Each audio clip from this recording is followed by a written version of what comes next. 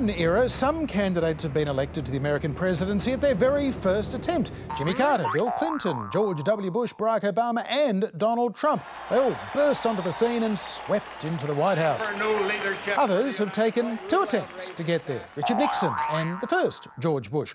Ronald Reagan tested the waters in 1968. He ran full-on in 1976 before winning in 1980. Joe Biden also won at the 3rd attempt in 2020, 32 years after his first presidential run. But that's nothing. Meet Harold Stassen. Governor Stassen, by his record in Minnesota, has become a man of national importance. At the outbreak of the Second World War, with an approval rating of 91%, Governor Stassen resigned to serve in the US Navy.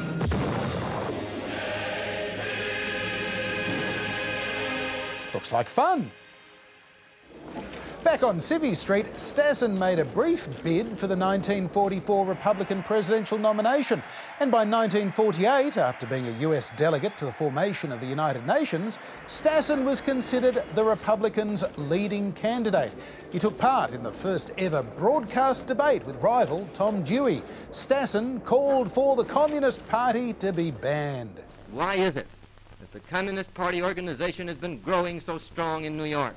Good question, but Dewey won the debate and the Republican presidential nomination, and then lost to President Harry Truman in November. But Harold Stassen wasn't giving up on his White House dream. Harold Stassen appears at a Republican rally in Detroit. Still in his mid-40s, Stassen tried again in 1952, but couldn't get enough support, ultimately throwing his weight behind the future president. I place before this convention, for President of the United States, the name of Dwight David Eisenhower. And in return, Ike gave Harold a cabinet post. Harold E. Stassen takes the oath as Mutual Security Director. Stassen then became a perennial candidate.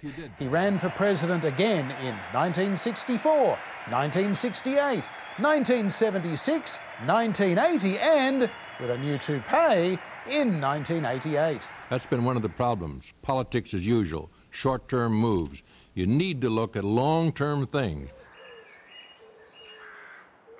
At the age of 85 in 1992, Harold Stassen ran his 9th presidential campaign in 48 years. People who stayed active in what they believed in, I think, are those in all of history that had the greatest impact. And that was to be Stassen's last White House bid. He also ran, though, again for Governor of Minnesota, the US Senate twice, Governor of Pennsylvania also twice, Mayor of Philadelphia and US Representative, and he lost every single election. But he said he ran for another reason. To make this world a little better place. Then, last year, 22 years after his death, Harold Stassen became the subject of a musical. I will be someone that you must remember.